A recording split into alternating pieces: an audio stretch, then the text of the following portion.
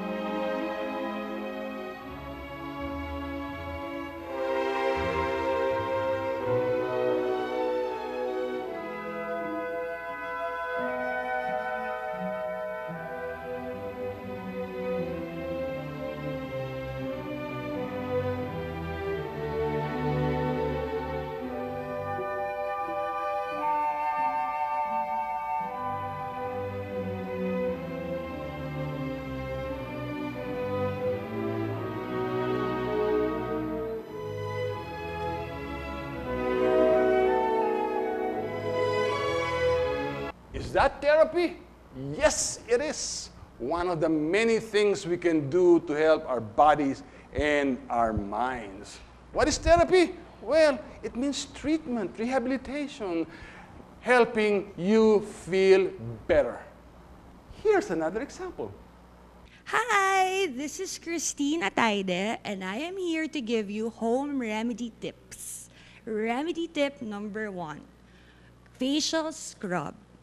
First, get a cup of mayonnaise and then get a cup of honey and stir them together in a bowl. And then wash your face with soap and water and dry it. And once it's dry, spread the mayonnaise and honey all over your face and then let it harden for 10 minutes. Once it's hardened, wash your face, rub with a towel, and voila! Glowing skin. Okay, let's be serious, okay? Today we are going to be talking about professional therapists, all right? I've heard about therapists before, but nothing like what you're going to hear today. But before we do that, we have therapy number 1 by Caloy Atayde. What do? Before the start of every show, we do the stretching exercise, yes. From therapist Caloy Atayde, all right? So what do? Stand up, everybody up, okay? And follow what I tell you and do what you see. Are you ready? Okay, music maestro. Yeah. Okay, start with the face. Okay. Move your muscles. Your nose. Open your mouth. Yes. Okay. Now, your hands and your face. Do things you've never done before. Okay. Follow with your arms. Yes. Half body.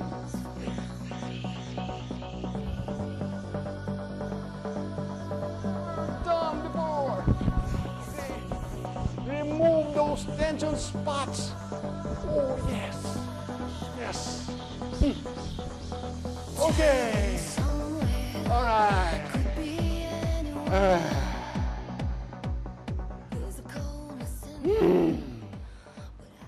Then what do? We do the breathing exercise. Breathe in. Breathe out. Breathe in, breathe out. One more time. Breathe in, breathe out. Are you ready? Stay with us. Goes on, we drift deeper into the sound.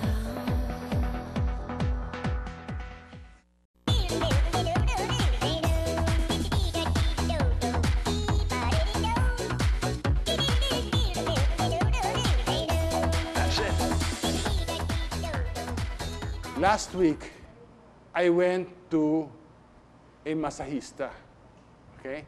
He was blind, okay, in Green Hills. I was so tired that day, I was going to do something. I said, boy, I need a massage.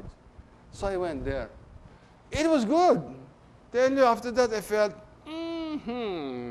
okay, feels a little better. Are they therapists? Yes, no?